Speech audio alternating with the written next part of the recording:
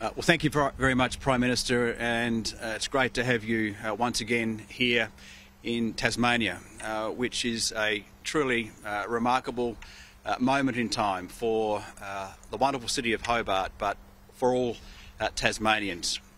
Can I also acknowledge and commend your team with us here today, Minister Collins, Minister King, and indeed Senator Brown as well, and great to be joined by my colleagues Nick Street, Dean Young and Madeline Ogilvie as well. United in an investment of a truly iconic place in the world. The city of Hobart, Tasmania's capital city.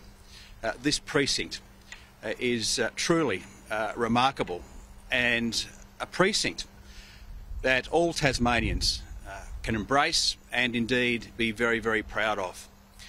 Today we have federal and state governments once again working together to bring investment and opportunity to Tasmania.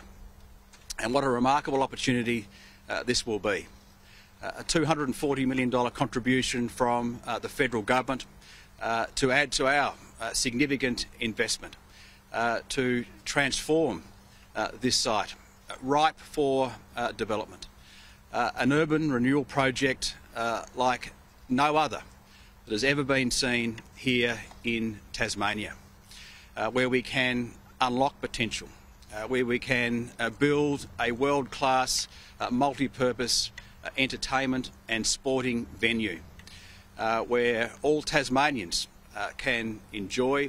All Tasmanians can come here and be entertained and watch their favourite footy team, which will be their own Tasmanian AFL team, after decades of wanting, hoping and dreaming to have our own side. But this is more than just a multi-purpose sporting and entertainment venue. This is an urban renewal project of which will unlock potential for housing, unlock potential for small business, entertainment, sport, but also bring together a significant transport infrastructure. The Northern Transit Corridor, for example, unlocking the ferry potential. And it's fantastic that just in its first year operation, we have a ferry network that 110,000 Tasmanians have been able to enjoy and get to work on. This is just a very small part of what could be an enormous opportunity in terms of urban transport precinct renewal. And it's fantastic that we will have in the not too distant future, Tasmanians will gather here. This will be a place of great enjoyment, reflection. There will be Tasmanians that set up small businesses here, create opportunity for themselves and indeed their families, and Tasmanians will also live here as well.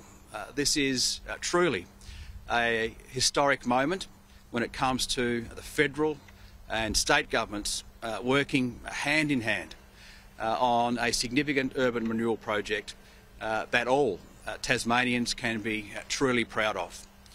And it can deliver, absolutely, that long-held, decades-old dream of having our own team singing our own song in our own colours, and having that aspiration of young Tasmanians, maybe even Zoe and Thomas, can also dream to both play in the AFL and AFLW League at some point in time.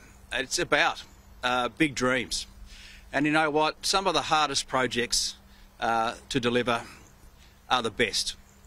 And this has been some journey for the Prime Minister, who stood not too far away in 2012 with a significant investment of $50 million to start, if you like, a vision and a dream.